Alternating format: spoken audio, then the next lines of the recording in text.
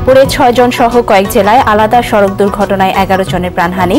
চাঁদপুরে gas cylinder বিস্ফোরণে শিশুর মৃত্যু। রোহিঙ্গাদের পূর্ণ মর্যাদায় ফেরত পাঠাতে বাংলাদেশের পাশে থাকার আশ্বাস সুইস প্রেসিডেন্টের। কক্সবাজারে আশ্রয় শিবির পরিদর্শন। এবং হিলি স্থলবন্দর দিয়ে নতুন এলসি মূল্যে ভারত থেকে পেঁয়াজ আমদানি শুরু। দাম কমেছে কেজিতে 12 থেকে 15 টাকা।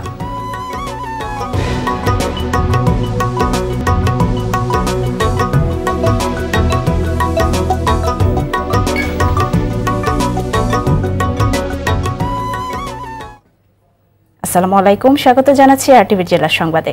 শুনছিলেন শিরোনাম, আপনাদের সাথে আছি আমি ফারজানা নিশি।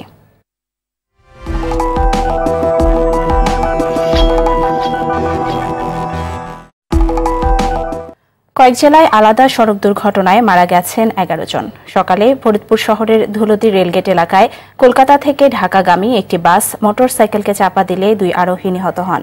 পরে বাসটি নিয়ন্ত্রণ হারিয়ে রাস্তার পাশে গাছের সঙ্গে ধাক্কা লাগলে বাসের যাত্রী ভারতীয় নাগরিক সুশান্ত মল্লিক মারা যান। অপরদিকে জেলার ভাঙ্গা উপজেলার পুলিয়ায় ট্রাক চাপায় 3 শ্রমিক মারা গেছেন। যশোরের মনিরামপুরে বাস চাপায় ভ্যান চালক ও সাহেব আলী ও আরোহী নজরুল ইসলাম নিহত হয়েছেন। সাভারের আশুলিয়ায় ট্রাক চাপায় মারা গেছেন রুবেল দেওয়ান নামের এক চিকিৎসক।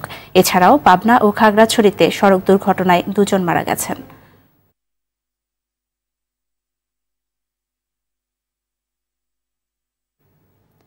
এদিকে চাঁদপুরে গ্যাস সিলিন্ডার বিস্ফোরণে 6 মাস বয়সী এক শিশু মারা গেছে।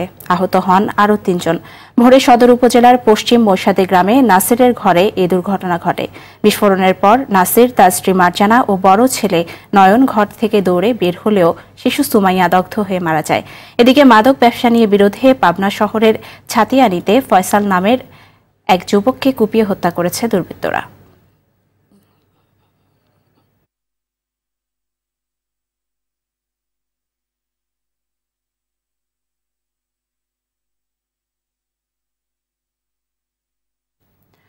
নির্যাতিত রোহিঙ্গাদের নিরাপত্তা ও পূর্ণ মর্যাদা দিয়ে মিয়ানমারে ফেরত পাঠাতে কাজ করবে সুইজারল্যান্ড, এমনটাই জানালেন দেশটির প্রেসিডেন্ট আলা বেরসে। সকালে কক্সবাজারের কুতুপালংয়ে রোহিঙ্গাদের আশ্রয় শিবির পরিদর্শন শেষে একথা বলেন তিনি। পরিদর্শনের সময় রোহিঙ্গাদের কাছ থেকে নির্যাতনের কথা শোনেন সুইস প্রেসিডেন্ট। কক্সবাজার প্রতিনিধি সাইফুর রহিম শাহিনের তথ্যচিত্রে আরও জানাচ্ছেন নুসরাত জাহান সিনথি। কক্সবাজার পৌঁছে প্রথমে জেলা সদর হাসপাতাল পরিদর্শনে যান সুইজারল্যান্ডের প্রেসিডেন্ট।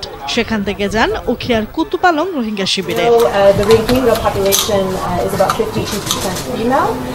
আইএমওর পরিচালিত হাসপাতালের কার্যক্রম পরিদর্শন শেষে নির্যাতিত রোহিঙ্গাদের সঙ্গে কথা বলেন তিনি। এ সময় রোহিঙ্গাদের ফেরত পাঠাতে একই সঙ্গে কাজ করার আশ্বাস দেন সুইস প্রেসিডেন্ট। রোহিঙ্গা সংকট মোকাবেলা করার জন্য বাংলাদেশ, জাতিসংঘের সংস্থাসমূহ ও অন্যান্য উন্নয়ন অংশীদারদের সঙ্গে সুইজারল্যান্ডও ঘনিষ্ঠভাবে কাজ করে যাচ্ছে। এমন মানবিক সংকটে রোহিঙ্গাদের আশ্রয় দেওয়ায় বাংলাদেশ সরকারের ভূয়সী প্রশংসা করেন তিনি। এমন মানবিক সংকটের মুহূর্তে আন্তর্জাতিক সম্প্রদায়ের চাপ থাকা সত্ত্বেও প্রায় 6 লাখেরও বেশি রোহিঙ্গাকে আশ্রয় ও জরুরি সেবা সরবরাহ করায় বাংলাদেশ প্রশংসার দাবিদার। ক্যাম্প পরিদর্শন শেষে রোহিঙ্গাদের হাতে ত্রাণ সামগ্রী তুলে দেন আলা বেরসে। নুসরাত জাহান সিনথি, আরটিভি। হিলি স্থলবন্দর দিয়ে নতুন এলসি মূল্যে ভারত থেকে পেঁয়াজ আমদানি শুরু হয়েছে। এতদিন যেখানে ভারত থেকে 702 মার্কিন ডলারে প্রতি মেট্রিক টন পেঁয়াজ আমদানি হতো, গত রোববার থেকে তা আমদানি হচ্ছে 200 থেকে 250 মার্কিন ডলারে। এদিকে আমদানি বাড়ায় পেঁয়াজের দাম কমেছে কেজিতে 12 থেকে 15 টাকা। হিলি সংবাদদাতা রিপোর্ট জানাচ্ছেন নুসরাত জাহান সিনথি। 2 ফেব্রুয়ারি এক নোটিফিকেশনে প্রতি মেট্রিক টন পেঁয়াজের ন্যূনতম রপ্তানি মূল্য 702 মার্কিন ডলারের সিদ্ধান্ত প্রত্যাহার করে ভারত। ফলে 4 ফেব্রুয়ারি থেকে হিলি স্থলবন্দর দিয়ে ভারতের বাজার মূল্য 200 থেকে 250 মার্কিন ডলারে পেঁয়াজ আমদানি করতে শুরু করেছে ব্যবসায়ীরা। বর্তমানে ন্যাপেড মূল্য শিথিল করায় কম দামে এলসি হচ্ছে, আমদানি বাড়ছে, পেঁয়াজের বাজারও কমে গেছে। আমদানি বাড়ায় দুদিনের ব্যবধানে হিলি স্থলবন্দরে পেঁয়াজের দাম কমেছে কেজিতে 12 থেকে 15 টাকা। মানে আগে যেরকম দাম ছিল যেমন 40, 42, 45 সেই দাম বাজার এখন নাই। পেঁয়াজ রপ্তানিতে যাতে করে আরো সুবিধা বাংলাদেশকে যেন দেয়। পেঁয়াজের দাম আরো কমবে বলে জানান ব্যবসায়ীরা। আমদানিকারীরাও আনন্দিত, সেই সাথে বাজারের প্রভাব পড়েছে। যে পেঁয়াজ আমরা গতকালই বিক্রি করেছি প্রকারভেদে 40 থেকে 45 টাকা, সেটি আজকে বিক্রি করতেছি প্রকারভেদে 30 থেকে 32 টাকা। বন্দরে পেঁয়াজের দাম কমার প্রভাব পড়েছে হিলির খোলা বাজারেও। নুসরাত জাহান সিনথি, আরটিভি। রং ও সুতাসহ তাঁত শিল্পের বিভিন্ন সরঞ্জামের দাম বৃদ্ধি এবং ভারতীয় শাড়ির অবাধ বিপণনের ফলে অনেকদিন ধরেই লোকসান গুনছেন পাবনার তাঁতিরা। এরই মধ্যে বন্ধ হয়ে গেছে অন্তত 18,000 কারখানা। ঐতিহ্যের এই শিল্প টিকিয়ে রাখতে সরকারি পৃষ্ঠপোষকতা চান তাঁতিরা। পাবনা প্রতিনিধি আবুল কালাম আজাদের রিপোর্ট জানাচ্ছেন আপেল শাহরিয়ার। পাবনার জালালপুর, নতুনপাড়া, দোগাছি, আতাইকুলা সহ কয়েকটি এলাকার তাঁতপল্লীগুলো অনেকটাই নীরব হয়ে গেছে। বন্ধ হয়ে গেছে অনেক কারখানা। কারণ হিসেবে তাঁতিরা বলছেন, দফায় দফায় সুতা ও রঙের দাম যেমন বেড়েছে, তেমনি বাজার দখল করে নিচ্ছে ভারতীয় শাড়ি। আমি আগে তাঁত শ্রমিক ছিলাম, এখন আমার আজুরায় পোষায় না, এজন্য আমি নিজে এখন বাধ্যতামূলক হয়ে এখন ব্যায়াম চালাচ্ছি। মহাজন ঠিক মতো বিল দিতে পারে না, মহাজন ঠিক মতো ললি সুতা দিতে পারে না, তাই আমরা এখন অন্য কাজ করছি। কাপড়ের দাম হচ্ছে 350 টাকা, এখন বিক্রি করা লাগছে 300 টাকায়। এখন রং সুতার দাম বেশি। টিকে থাকার এই যুদ্ধে হেরে গিয়ে অনেক তাঁত মালিক হয়ে পড়েছেন শ্রমিক। বন্ধ কারখানার সংখ্যা দাঁড়িয়েছে প্রায় 18,000-এ। যারা এখনো টিকে আছেন তারা পাচ্ছেন না সরকারি ঋণ সুবিধা। আমার তাঁত এবং পাওয়ারলুম আছে, পুঁজি অভাবের জন্য আমি তাঁত চালাইতে পাইতেছি না। রং এবং সুতার দাম এমন হারে বৃদ্ধি হয়েছে, পাশাপাশি যে আমদানি করে সুতা এবং রং, তাতে সরকারে পর্যাপ্ত পরিমাণ ভ্যাট আরোপ করেছে। অবৈধ পথে আসা বিদেশি শাড়ির বিপণন বন্ধে নজরদারির আশ্বাস দিলেন জেলা প্রশাসক। আমরা সবাই দেশীয় পণ্যকে বাজারে সবার মাঝে ছড়িয়ে দেওয়া এবং এর ব্যবসা বান্ধব হয় সেই ব্যাপারে আমাদের কার্যক্রম পদক্ষেপ রয়েছে। পাবনার তাঁত ঐতিহ্যবাহী এবং এটা এখনো ঐতিহ্য আছে, আমরা এটাকে ব্র্যান্ড হিসাবে বিভিন্ন জায়গায় ছড়ানোর চেষ্টা করছি। তাঁত শিল্প বাঁচাতে সরকারের পাশাপাশি বেসরকারি উদ্যোক্তারাও এগিয়ে আসবেন এমন প্রত্যাশা সংশ্লিষ্টদের। Apple Shahriar, RTV. অমর একুশে বইমেলার আজ ষষ্ঠ দিন। দুপুরের পর থেকে মেলা প্রাঙ্গণে বাড়ছে বই প্রেমীদের ভিড়। বাংলা একাডেমির মেলা প্রাঙ্গণ থেকে বিস্তারিত জানাতে সরাসরি যোগ দিচ্ছেন আতিকা রহমান। আতিকা, আজকে তো মেলার ষষ্ঠ দিন, তো বই প্রেমীদের ভিড় সেখানে কেমন দেখতে পাচ্ছেন, আর বেচা কেনার কি খবর আপনার কাছে আছে, বিস্তারিত জানাবেন।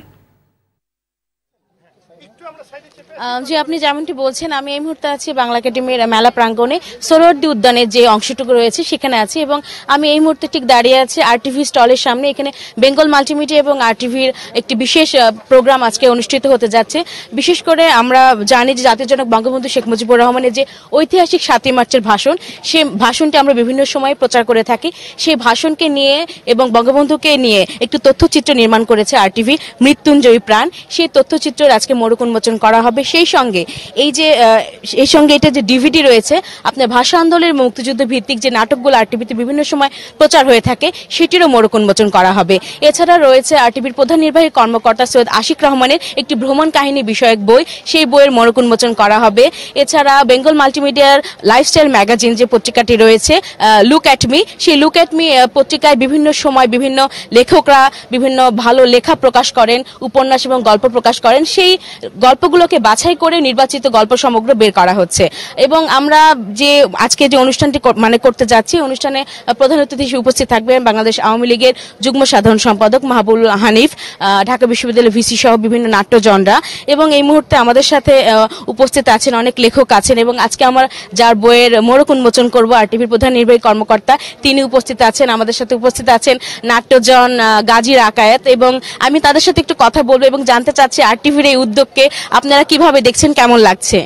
এটা অসাধারণ একটা উদ্যোগ, এবং আমি মনে করি যে এই উদ্যোগটার কারণে, যেমন আমরা সাধারণত বইমেলাতে যেটা এসে দেখি যে একটা টেলিভিশন স্টেশন থাকে, তাদের বিভিন্ন নিউজ করার জন্য একটা স্টল থাকে, কিন্তু আমরা এবার একটা নতুন উদ্যোগ দেখলাম যে একটা চ্যানেল তারা নিজেরাই একটা প্রকাশনার মতো করে একটা ইনস্টল করেছে, এবং এটা ভালো। এবং এটা আমার মনে হয় যে অনেক লেখক কারণ একটা চ্যানেলের সাথে কত সৃজন শক্তি নিয়ে সৃজনী নিয়ে কত কর্মী এবং কবি লোক জড়িত আছে।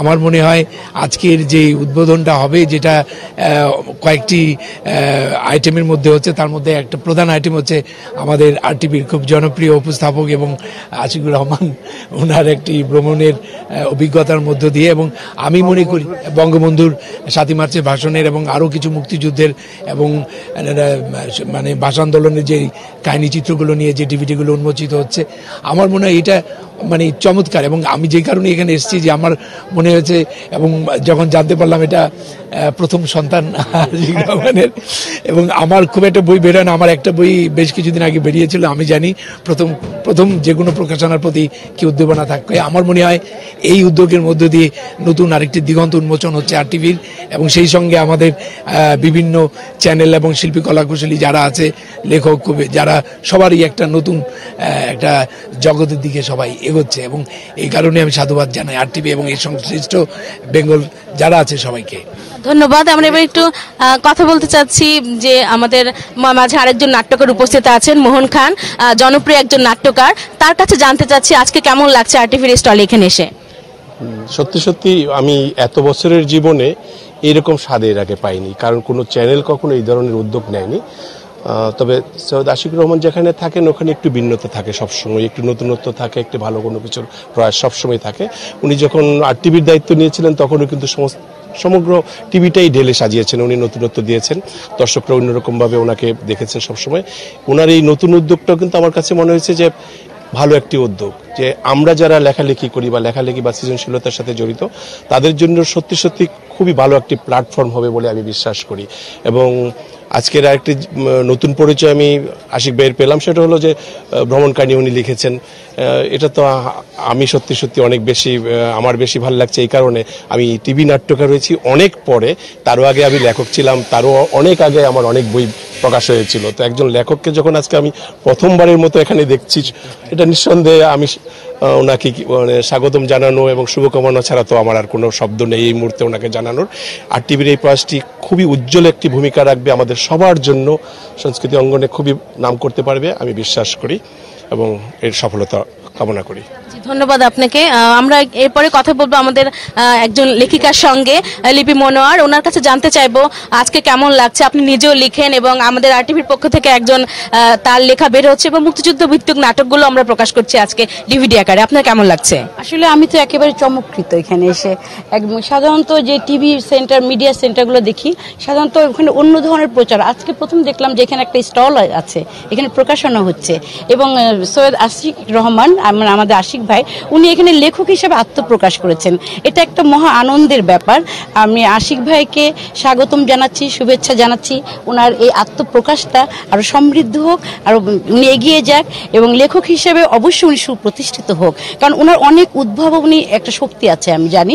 আর টিভিকে যেভাবে উনি এগিয়ে নিয়ে গেছেন, উনি যে লেখালেখির জগতে আসছেন, এখানেও উনি নতুন কিছু যোগ করবেন, এটা আমার আত্মবিশ্বাস এবং আমি সেটা চাই। ধন্যবাদ। আমি সবশেষ আমরা কথা বলবো আরটিভির প্রধান নির্বাহী কর্মকর্তা সৈয়দ আশিক রহমান এবং আজকে যে ভ্রমণ কাহিনী যে বইয়ের লেখক আমাদের সিও স্যার, তার কাছে জানতে চাইবো স্যার, প্রথম বই প্রকাশে আপনার ভেতরে কি অনুভূতি কাজ করছে এবং কেমন লাগছে? ভালো তো লাগবেই, যেহেতু অনেকদিন ধরেই চেষ্টা করছিলাম, অনেকবার উদ্যোগও নিয়েছি, কিন্তু করে হয়ে ওঠা হয়নি। এইবারই শুরু করলাম। আসলে আমার চারপাশে এত গুণীজন আছেন, আমি খুবই আসলে ক্ষুদ্র মানুষ, এবং কেমন হয়েছে সেটাও জানি না, ওনারা পড়েই বলবেন। আমি যা দেখেছি আসলে খুব সরলভাবে লেখা আমার এগুলো। আমি আমার কাজের ক্ষেত্রে, কর্মক্ষেত্রে, আমি যখন বিদেশে পড়াশোনা করেছি, আমার অনেক দেশে যাওয়া হয়েছে, এবং আমার মোটামুটি নতুন জায়গা, নতুন মানুষ, নতুন সংস্কৃতি সব কিছুর সাথে পরিচয় হতে খুব ভালো লাগে। সেগুলোকেই আমি তুলে ধরার চেষ্টা করেছি আমার বইতে। এখানে অল্প কয়েকটা 10টা গল্প আছে, এবং আশা করছি আগামী বছর কিংবা আগামীতে আরও কিছু লিখব অভিজ্ঞতা থেকেই আসলে নিয়ে। আমি সবার কাছে কৃতজ্ঞ যে আমাকে এভাবে উৎসাহ দেওয়ার জন্যে। আমার সহকর্মীরাও আমাকে প্রচণ্ড উৎসাহ দিয়েছে, তাদের উৎসাহটাই আসলে মূল, যে কারণে আমি এবার কাজটা কিংবা বইটা লিখতে পেরেছি, কিংবা বইমেলায় বইটা নিয়ে আসতে পেরেছি। ধন্যবাদ স্যার। আমরা তাছাড়াও আমাদের কিন্তু আজকের সবচেয়ে বড় আমার যে আত্মতৃপ্তির জায়গাটা, আমরা বঙ্গবন্ধুর ঐতিহাসিক ভাষণের উপরে আমরা কিন্তু ডিভিডি করেছি আজকে থেকে প্রায় 8 বছর আগে, এবং দ্বিতীয় সংস্করণ এবার আসলো। সেখানে বঙ্গবন্ধুর উপর তথ্যচিত্র করা আছে, ডিভিডি আছে, 7টি মুক্তিযুদ্ধের নাটক আছে, সেগুলো ইংলিশে, যাতে যে কেউ দেশের বাইরে যারা আমাদের ছেলেমেয়েরা আছে যারা বাংলাটা অত ভালো বোঝে না, তারা যখন একটু ইংলিশে পড়ে নিতে পারবে তখন নাটকটা ভালো বুঝতে পারবে, সেইটাকে উদ্দেশ্য করি এটাকে করে। এবং অলরেডি বিদেশে আমরা যখনই যেখানে যাই আমি এই বইগুলো নিয়ে যাই, নতুন প্রজন্মকে তাদের কাছে দেই, তাদের হাতে তুলে দেই, তারা যেন বাংলাদেশকে জানে, বাংলাদেশের মুক্তিযুদ্ধকে জানে, বঙ্গবন্ধুকে জানে। সেজন্যই সেটাও কিন্তু আজকে উন্মোচিত হবে। আমাদের মাননীয় চেয়ারম্যান আসছে RTVর, উনি কিছুক্ষণের মধ্যে এসে পৌঁছাবেন। আমাদের ঢাকা ইউনিভার্সিটির ভিসি মহোদয় আসছেন, আমাদের হানিফ ভাই আসছেন, সবাই একসাথে আমরা মোড়কটি উন্মোচন করব। ধন্যবাদ স্যার, আপনার জন্য অনেক শুভকামনা থাকলো। এবং RTVর যে আয়োজনটি একটু পরে শুরু হচ্ছে, RTV মাননীয় চেয়ারম্যান উদ্বোধন করবেন। আমরা উদ্বোধনের সময় দর্শকদের সঙ্গে আবার সংযুক্ত হব। নিশি, আপনাকে অনেক ধন্যবাদ। আতিকা, আপনাকেও অসংখ্য ধন্যবাদ। দর্শক, এতক্ষণ 21শে বইমেলার খবর জানাচ্ছিলেন সহকর্মী আতিকা রহমান। সংবাদ শেষ করার আগে শিরোনামগুলো জানিয়ে দিচ্ছি আরও একবার।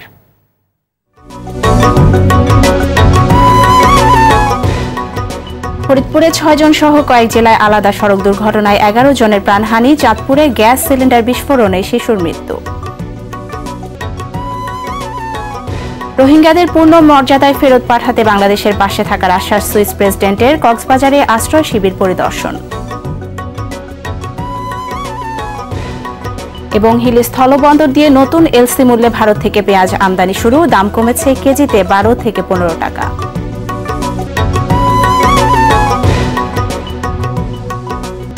জেলার সংবাদ এ পর্যন্তই।